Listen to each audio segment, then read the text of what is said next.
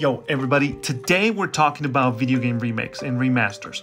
There's no denying that these remakes and remasters often get a lot of flack from gamers online. They complain about the lack of originality, the graphics being too similar, and the overall feeling of just rehashing old content.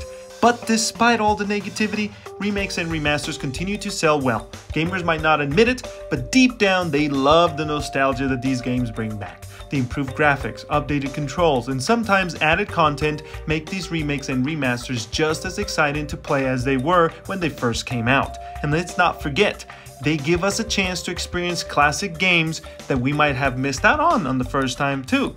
So the next time you find yourself about to bash a video game remake or remaster, remember that you might just be secretly excited to play it.